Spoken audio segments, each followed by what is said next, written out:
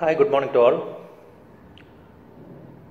Ragging in educational institutions has been a matter of great concern for long.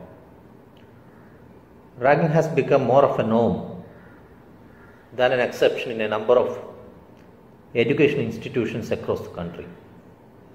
It is done behind the facade of welcoming new students.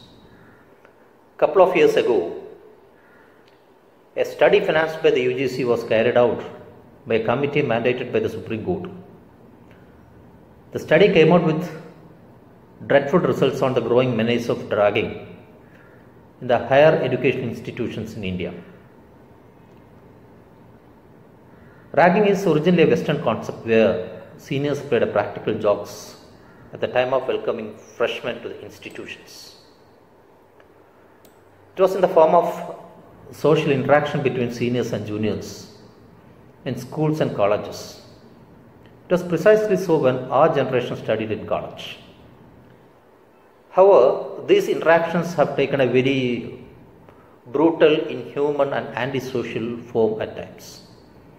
It is a fact that today, ragging has become deep-rooted in the Indian educational setup.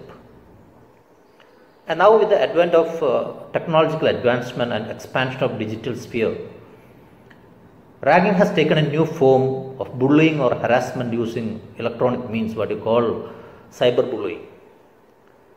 It has become increasingly common and ragging becomes possible through this medium even during this pandemic period where there is only virtual classroom. Today, almost all countries of the world have enacted stern laws that ban ragging, and it has been completely eradicated in the countries such as Canada and Japan. But sadly, India, which inherited ragging as a legacy from the British Raj, has not been able to free itself from the clutches of this inhuman practice. It can be said without any room for doubt that the worst form of ragging is committed in India. In fact, according to a research conducted by CURE, a Delhi-based anti-ragging non-profit organization, India and Sri Lanka are the only two countries in the world where ragging exists. There are stringent laws and guidelines of the Supreme Court to curb ragging. In our state, Kerala, there is a statute, namely Kerala Prohibition of Ragging Act, which was enacted in the year 1998.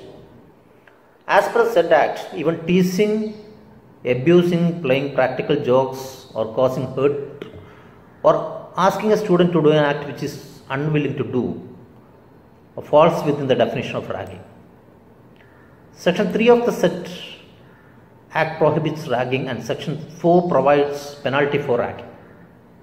It goes up to fine of rupees 10,000 or 2 years of rigorous imprisonment or both. And most importantly, section 5 says that a student convicted for ragging shall be dismissed from the college and shall not be admitted in any colleges for a period of 5 years. And punishments have been provided in the Indian Penal Code as well. And of course, once you are convicted for the offence of ragging, your passport will be impounded, your future is ruined, and it will have a far-reaching impact on your family as well. Apart from the laws, there are UGC regulations on curbing the menace of ragging in higher education institutions, which was enacted in 2009. And the Indian Supreme Court has also taken a very strong stand to prevent ragging. Two landmark judgments are there.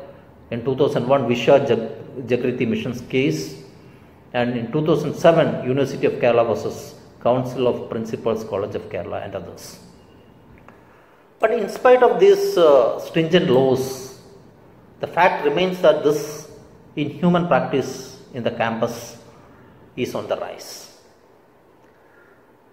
Ragging is a problem of the students and by the students, and therefore the solution to it also lies with the students.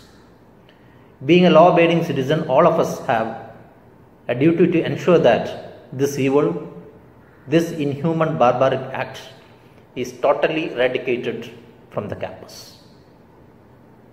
The students, my appeal to you is be more career cautious and not indulge in activities of ragging which would attract legal action, including imprisonment, and jeopardize your career and future.